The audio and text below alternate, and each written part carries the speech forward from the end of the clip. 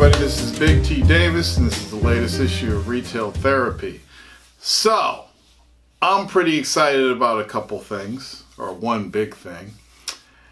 Me and Bub are planning on going to Florida to check out Lake Okeechobee. So we're going to be down there for 4 days. We got a guided boat, fully packed with gear, even though we're bringing a couple rods ourselves, because you know we got to bring our own stuff. But we're going to be in Lake Okeechobee. It's freezing up here in New England. Waters are being frozen over. You can't really fish comfortably.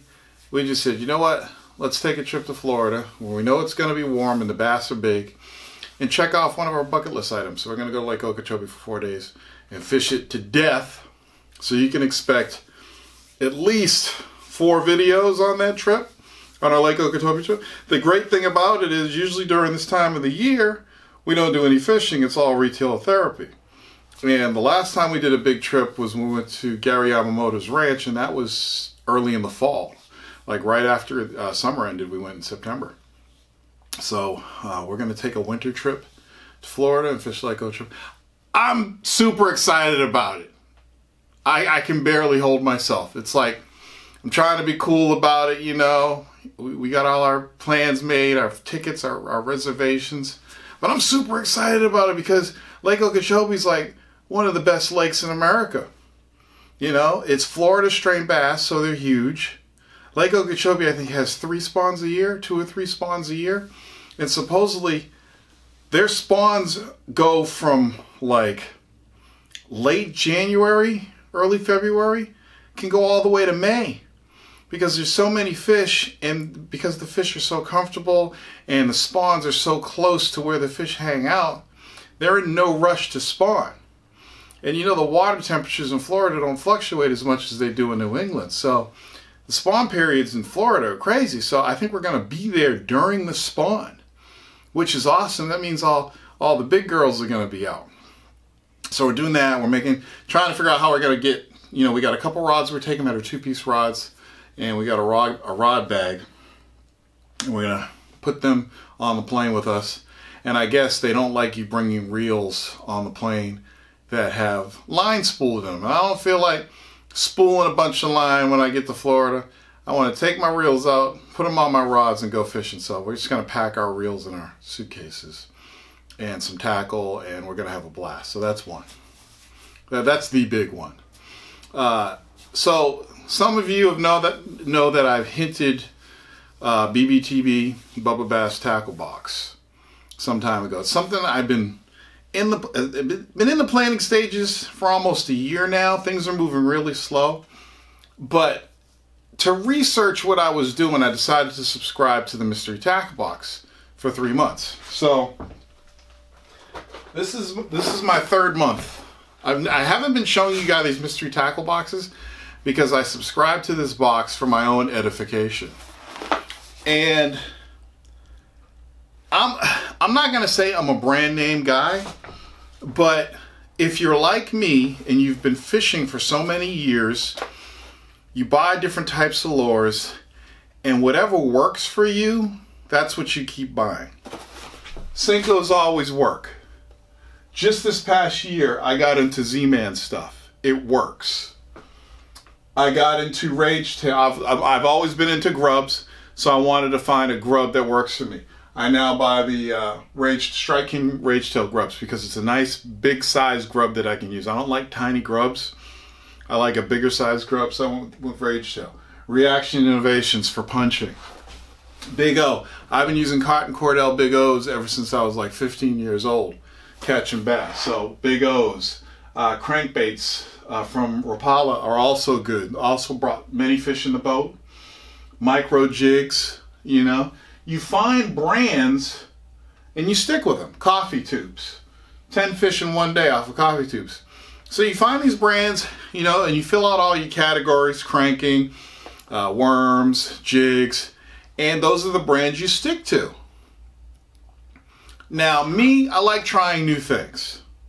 So Mystery Tackle Box was cool because I'm going to get a lot of baits that I've never tried before.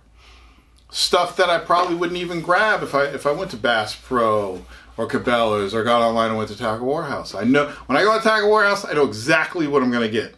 I don't look for new random stuff anymore. I've already done that. I figured out what I like. I don't look for new random stuff. There's certain baits I don't use. I don't really like spinner baits. Not a big fan of spinner baits. I make my own spinner baits. Not a big fan of them. Okay? Top water baits, very small, limited, like Whopper Plopper.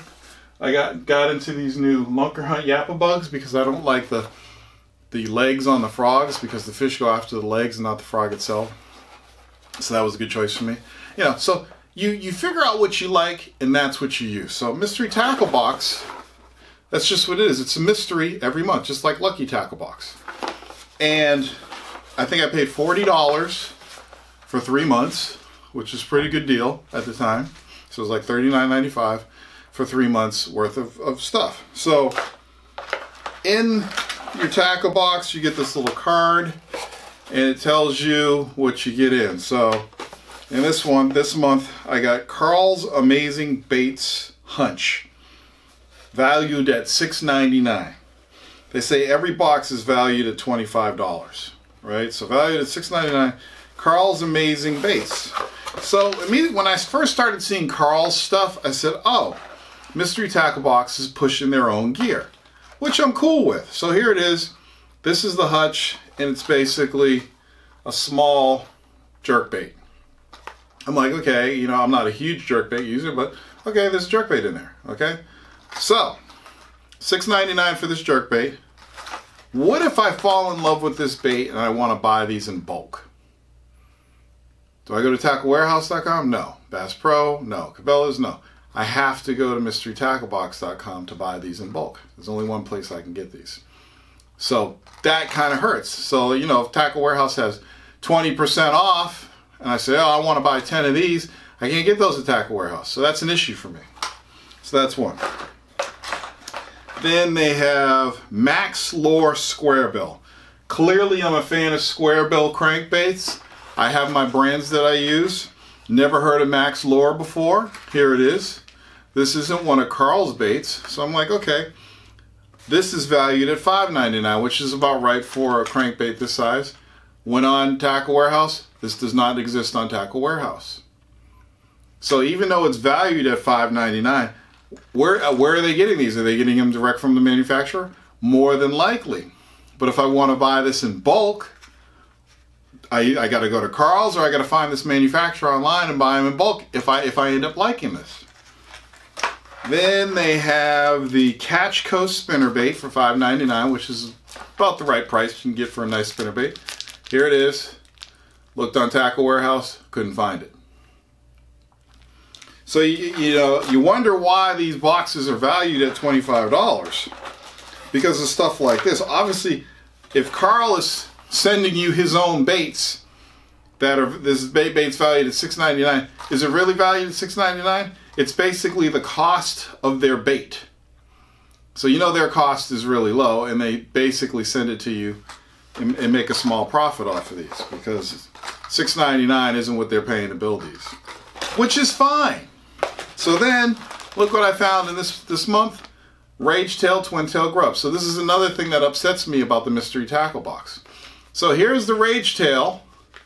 This is a, looks like a, yeah, they don't have a sticker on.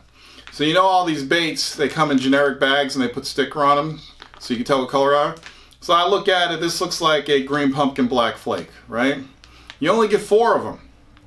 And a typical Rage Tail pack gives you 8. So the cost of this is pretty much half of a full bag of Rage Tail. So Strike King Rage Tail Twin Tail Menace Grub doesn't give you the color, $2.99. So I know this is green pumpkin black flake because I have it. Where is it? Right there, green pumpkin black flake. There it is. So I know this color, but what if I didn't know this color? There's no sticker on it to tell me the color. So if I want to go and buy these in bulk, I got to play the guessing game.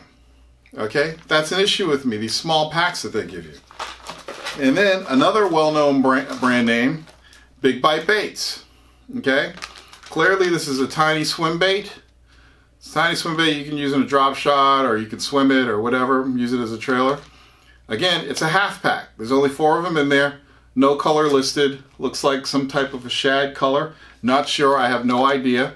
I'd have to bring it to the store, and if I can find a store that has Big Bite Baits and match it, or go online and you know, try my luck on tacklewarehouse.com. I have an issue with these half bags. Now, personally, instead of 2 half bags, I'd rather have 2 full bags and dump the spinner bait and the jerk bait. But that's what you get with a mystery tackle box. That's why it's called a mystery tackle box. And you know, people love the mystery tackle box. They get it and they do a slam. They try to catch 1 fish with each bait, and it's all good. But me personally, as a customer, I'm not really happy with it. There's no way I'm going to keep buying random baits. I'm not even going to try Lucky Tackle Box because I've seen some of their boxes and it's the same thing. It's just a bunch of random baits, a couple brand name items in there. You know, it's cool for people who are into that. And as a person who's into trying out different things, it's cool. But when I'm trying out different things, I'm looking for specifics. Like, I really need a good finesse jig. You know, I really need a good grub. I'm looking for specifics. Before I got to the Rage Tail grub, I went through like 3 or 4 different kinds of grubs. I tried Gary Yamamoto's grubs. They were too small, efficient, but too small. I needed something in a bigger size. So when I saw the Rage Tail, I'm like, yep, that's the grub I've been looking for. So with these mystery tackle boxes and Lucky Tackle Boxes, yeah, it's a crapshoot. You know, this is my personal opinion. There's probably guys that subscribe to us that love those boxes, and that is cool. You know, it's a good thing. It's just not for me. So I'm thinking, as I'm getting these boxes and going to the websites and looking at them online, I'm like, man, I think if you are a fan of a YouTube page, you want to get the baits that those guys are using because you know they've caught fish on them. I don't know anybody that's caught fish on any of Carl's baits or any of those random baits I found in there. I know I caught fish on a Rage Tail. Okay, so my whole idea for Bubba Bass Tackle Box is for me, Bub, and Ed to reach into our tackle boxes and pack lures in there that we've used that have actually caught fish. So when you get the box, if you're into these mystery tackle box things, when you get the box, you know we have caught fish on those baits.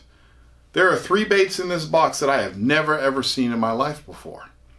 Okay? Now Carl said he caught millions of fish in 2018, which is a joke. But that's what I'm saying, you know? So, for instance, this watermelon red flake coffee tube caught me 10 fish in one day.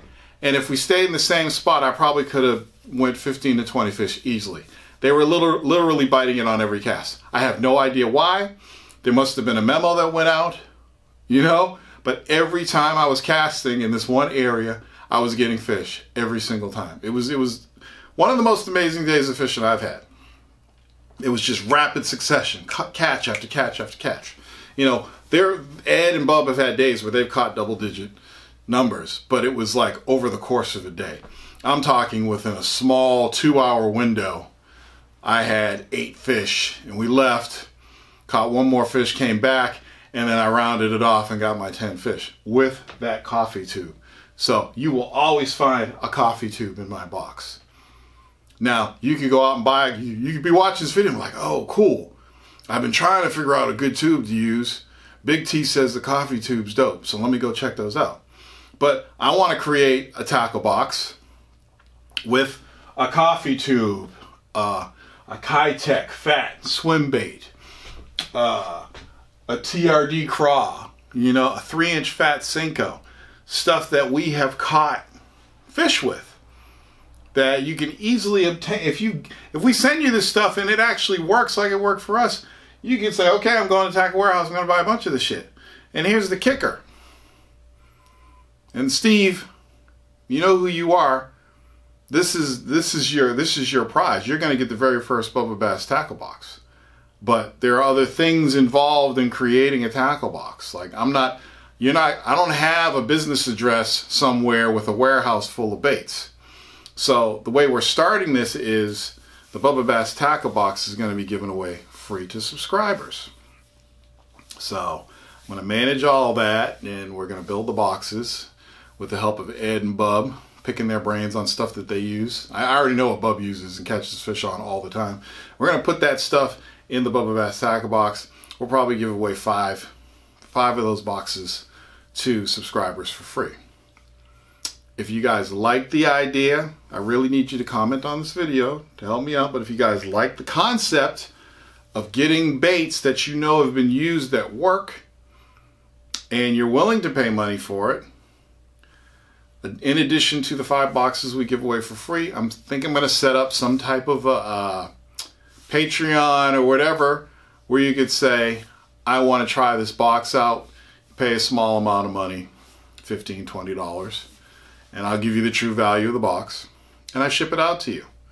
So if that's something you're interested in, talk about it in the comments. But for now, as we put this thing together and as I get logos and stuff done and get the boxes made, I'm going to be giving out those boxes free to subscribers. So I'm going to try to give out 5 boxes a month to start. We're going to put the boxes together and send them out to, for prizes for people that come in, they comment in the chat, and they send messages or whatever. You'll get put in the drawing, and you could possibly win one of these Bubba Bass tackle boxes. And I'm not trying to be better than Mystery Tackle Box or Lucky Tackle Box. I'm just trying to be different because personally, this is how I would want it. There's been many times where I've watched people on YouTube or watch the Bass or FLW and like, okay, what did he win that tournament with? And then I'll get an email and say, these are the baits so-and-so used to win the tournament. I'm like, oh, I need to try that. So that's what I do. Just to get better with stuff, because we've all had those days where we got skunked and we didn't know why. We've all had those days where we've caught a ton of fish and we don't know why they were on that specific bait on that day for some odd reason. Bass for Chinese food, Bub was using a brush hog. I know I got one here. Yep, Bub was using where is it? Was he using a brush? Yeah, he was using a brush hog. Here it is.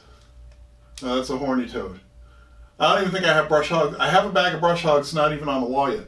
Bub was using brush hogs the whole time.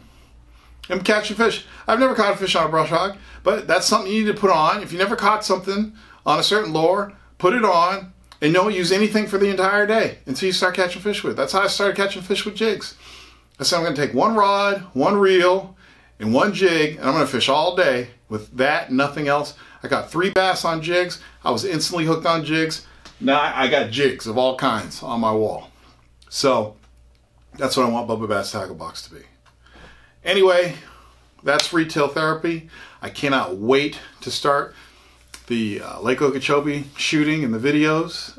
It's going to be awesome. So we'll be gone for a period of time, and then I'm going to start obviously editing the videos, and you start to see the videos pop up on the timeline.